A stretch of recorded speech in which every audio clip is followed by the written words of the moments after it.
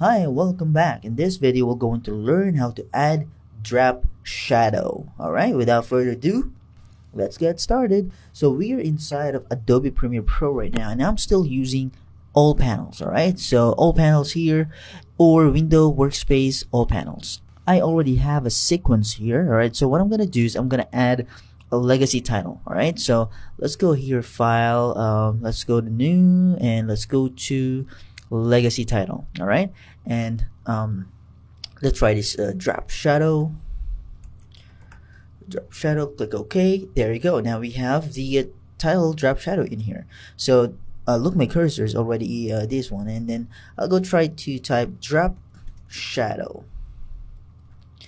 All right, highlight everything, Command A, and then let's try to make it bold. All right, so it will increase, and then I'll try to increase the size. All right, right about that big. All right, so that we can see, and I'm gonna put it in the middle.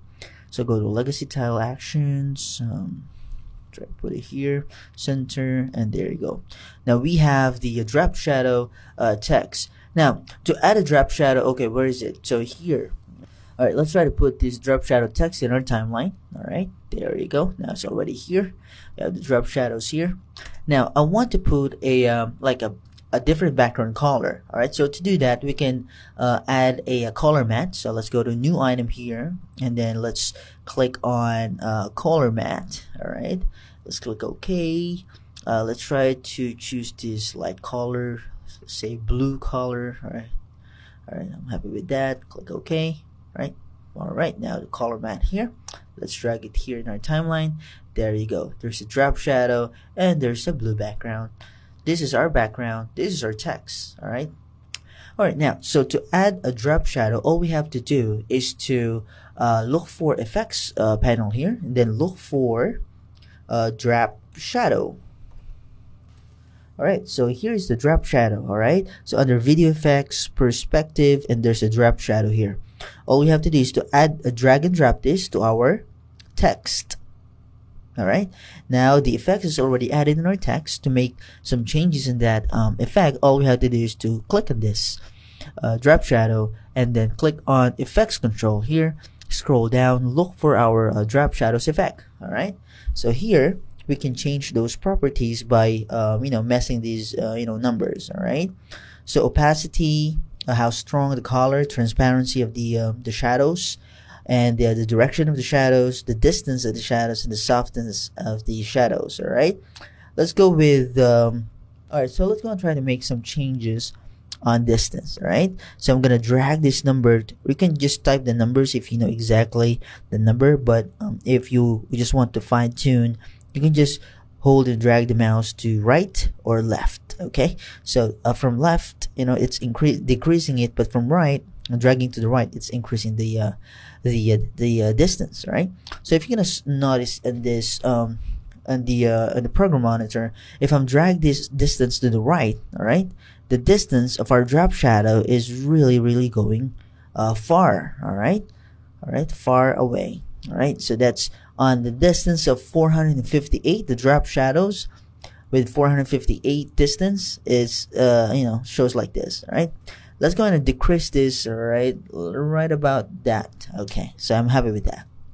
All right, the next one is our direction. Okay, so let's try to change the direction. So there's a 103 degree at the moment.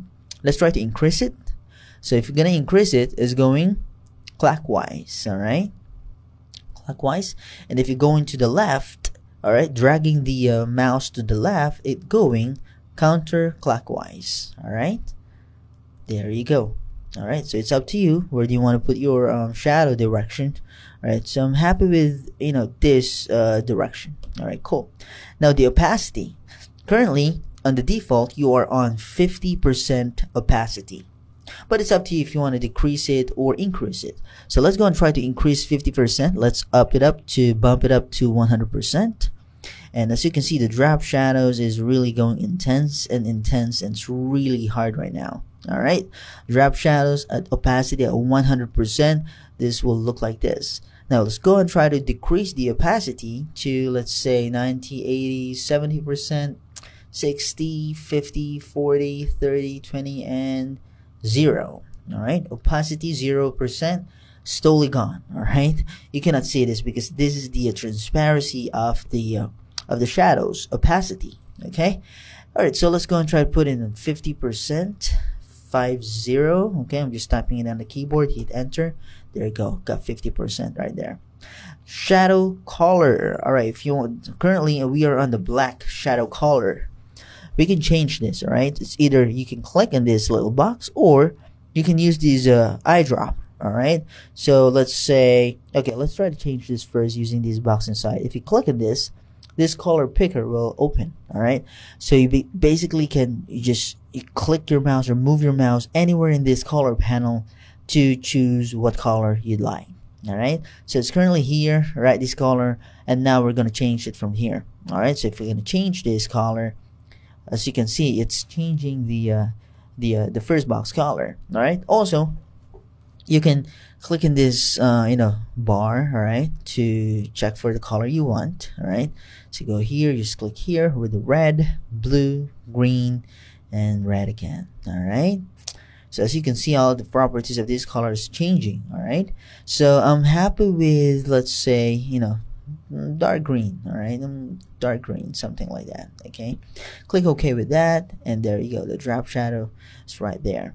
Now if you want to use this color, all right, so if you click on this, and then this will change to an eyedropper. So basically, what color do you want to do? So all you have to do is to choose the color that you want to do, so that you want to be using this eyedropper. So you add drop shadow in your text. All right, you can also put drop shadows in picture. All right, so let's say, okay, we have here a picture here. All right, you have the picture. Let's try to add some picture here. All right, and then let's minimize this picture. All right, like that. Okay, and then let's try to extend this to the blue background. All right, let's try to add drop shadow in this picture. Okay, let's try to add some drop shadow by just drag and drop it to our here. Okay, there.